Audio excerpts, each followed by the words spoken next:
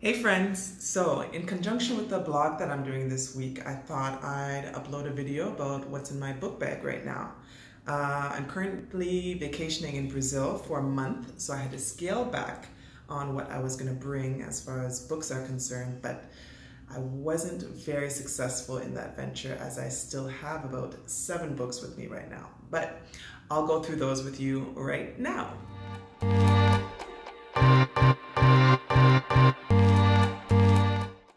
Okay, so the first book that I brought was Blink by Malcolm Gladwell, a pretty popular author, one of his first books. I read it back in college, towards the end of my college career, and it was one of the books that first whet my appetite for a world outside of romance and mystery novels. So it's kind of one of my gateway drugs into a whole new world of reading. So I wanted to revisit that. It was very enjoyable. The second book I have with me is In Search of Lost Time by Marcel Proust. À la recherche du temps perdu for my French audience. Really interesting book.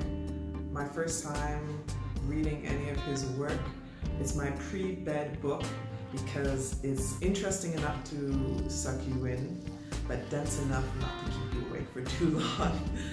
He has some great descriptive sentences in here that are like run-on sentences that last for a page long, which just makes my high school Miranda very happy because it kind of like completely rejects normal tendencies or what our high school teachers told us not to do.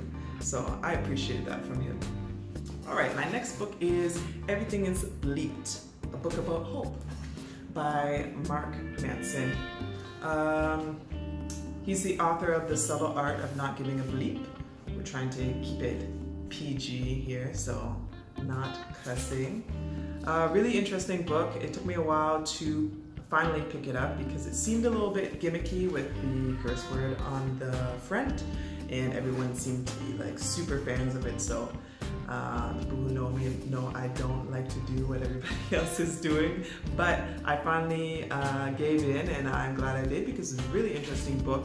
He takes really complicated subject matter and makes it very easy to understand, has some great analogies, and the footnotes in here are fantastic. If you don't read footnotes while you're reading, you're missing out on a lot of interesting information, and in this case, a lot of good jokes, so I definitely recommend it. One of my favorite books that I brought with me, I've already finished reading it actually. I'm just going through it again and referencing it for some work that I'm doing currently, but it's called Building a Story Brand by Donald Miller. Really well written, very well organized, easy to go through. He essentially helps organizations, businesses, NGOs, personal brands clarify their message, and uses our human tendency to gravitate towards storytelling in a way to draw people into the message that you're trying to convey. And he does a very good job. Obviously, if he didn't, he probably wouldn't be the right one to write this book. I would really recommend it if you're going through that process with an idea or an organization that you're working with. Even a personal brand. Super interesting. For those of you looking for financial advice, this is a book I would highly recommend. He takes complicated concepts and makes them very easy and applicable. Things that you can start doing today. I've already implemented a lot of his advice, and it's pretty straightforward. It's another book similar to the Everything is Bleeped by Mark Manson. Very irreverent. I really appreciate it. The style, it's different, it's fresh, and you can definitely learn a lot from this. So save your money and earn some money by reading this book. My next book is a gift from a friend. I haven't gotten around to reading it or even starting, but I know it's going to be great because I've already read her other book, what is it called? When Things Fall Apart. She has a way of taking profound truths and making them very concise and understandable. So I'm looking forward to this read. To be completely transparent, here is my guilty pleasure read for the airplane. It's a romance. I enjoyed it. It's nice to have a book that's easy to read, you just flip the pages, you go through, and you forget that you're on a 10-hour flight. So that's what this book was for me. I picked it up in the airport.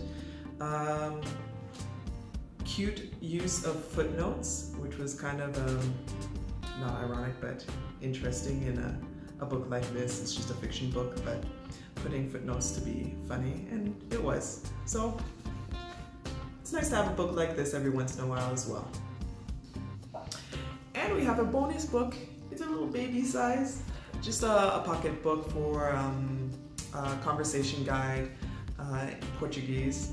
My Portuguese at the moment is very horrendous, but I'm trying step by step. And an extra bonus to my bonus, it's French to Portuguese. So I'm working on 2 languages at once. Efficiency at its best. And I almost forgot, you can go ahead and click on the link, it should be provided below, to this week's blog post, where we'll be exploring a wide variety of subject matter, how it relates to us, how it can make us better people, better communities, and continue us on our path to greater knowledge.